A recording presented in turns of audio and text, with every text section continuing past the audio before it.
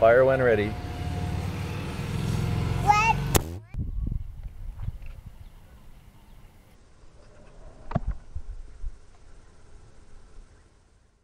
Don't launch it yet. I've seen these rocket launchers on YouTube and wanted to make one for myself and my kids to play with. It was pretty easy and it was a really rewarding experience. Show the launcher.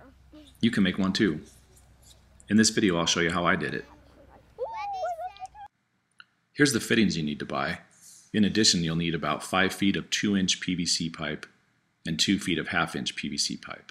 Don't use ABS for this project. To start with, I measured 18 inches of 2-inch PVC pipe, and I need to cut 2 of these. My PVC cutter wasn't big enough, so I thought I'd try using my hacksaw.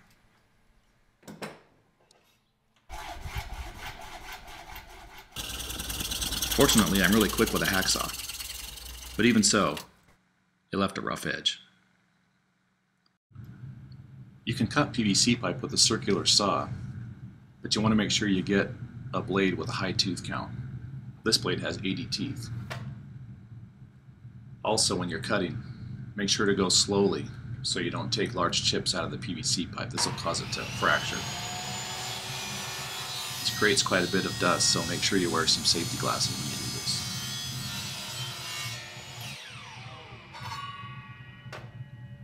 Nice clean cut. Next, I cut my 2 8-inch sections of pipe.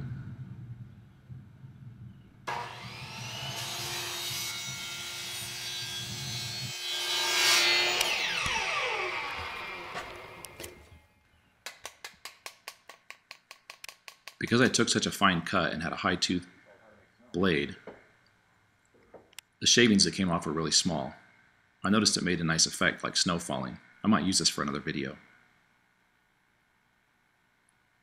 Next, I needed to mount this air compressor adapter in the end of this cap.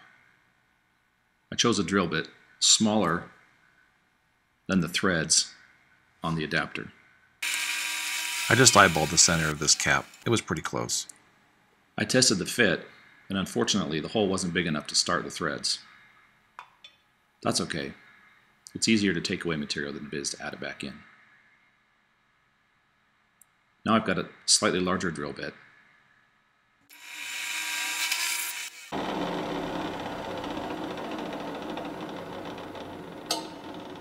Perfect.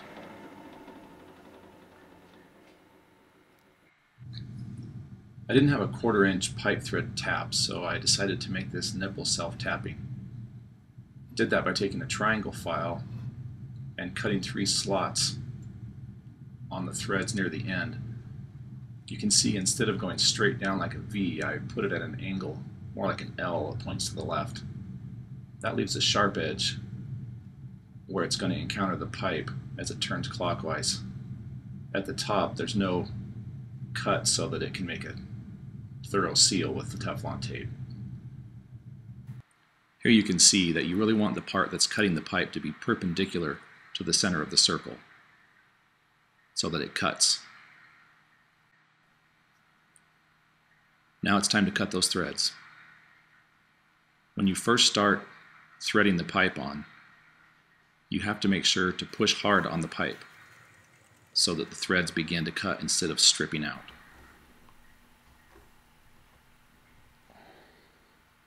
Now it's on all the way, let's take it off.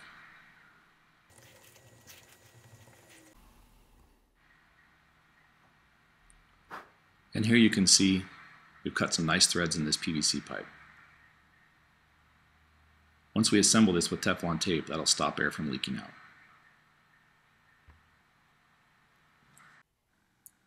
Here I've assembled everything without glue just to make sure it looks right. I think it looks pretty good. At this point, I'm pretty happy with my progress, and I'm going to go ahead and glue this up.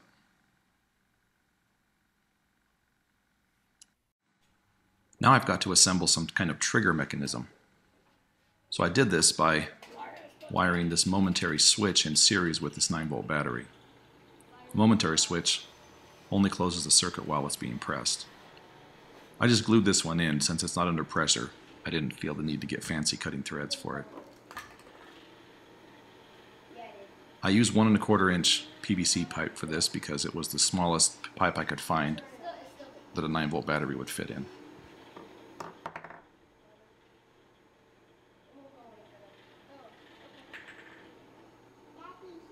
Go ahead and stick everything inside the pipe, but don't glue these joints because you're going to have to take them apart later to get the battery out.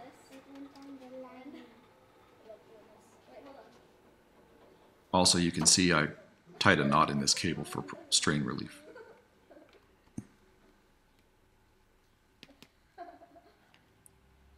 And there you have it, 1 trigger.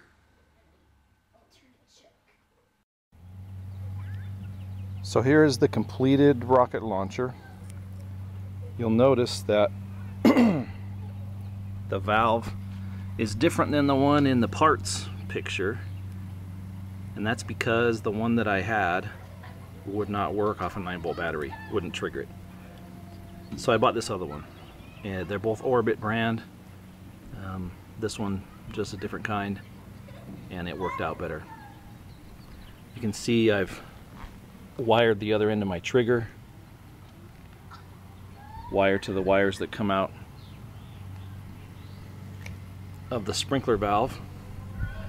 I've got my air hose connected over here. I use about 30 to 60 pounds of air, which I set on my compressor, and when I push the button it launches a paper rocket about, I don't know, 200 feet or so. A lot of fun. Go make one yourself.